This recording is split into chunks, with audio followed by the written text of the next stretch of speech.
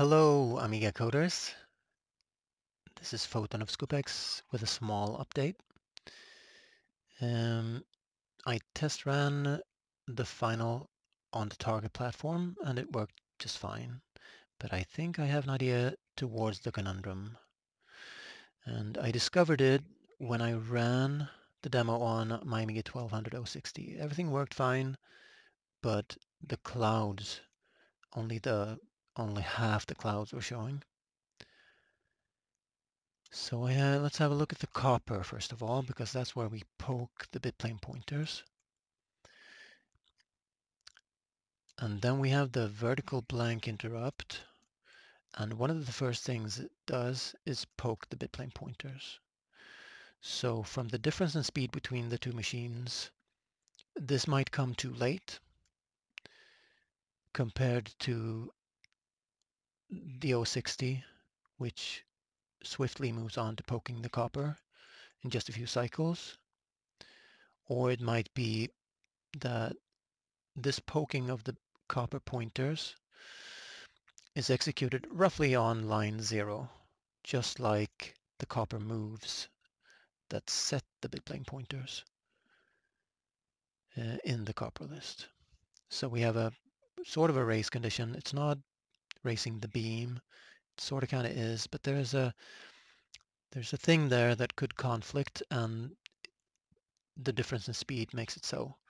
The demo works differently on one platform than another.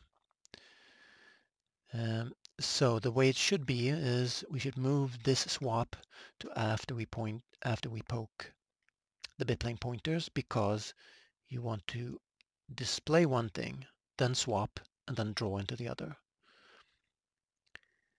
And I had to move it up here to make it work. So let's have a look at the copper. These are the bitplane pointers. Let's insert a wait here.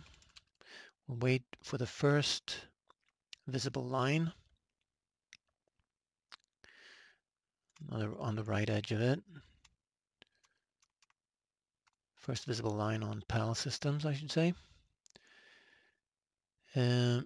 That is not the same as the first line that's being displayed. We have a wait down here that waits for the display window start.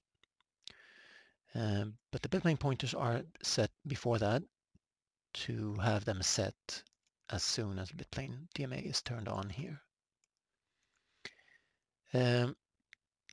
Now we have a wait. This removes the possible race condition. And we can go to vertical blank again. Well, we can run it in between. Let's do that.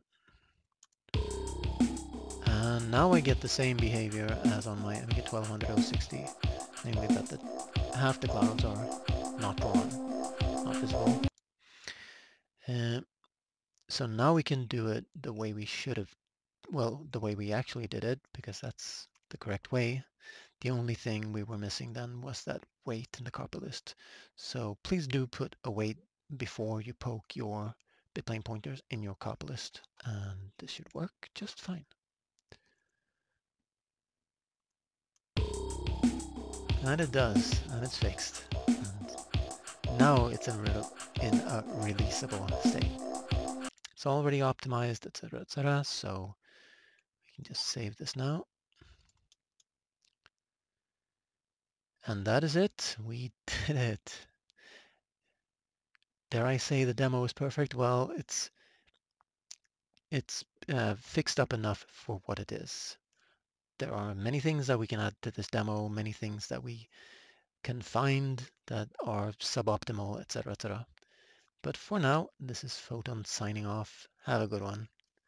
Catch you in the next one. Bye for now.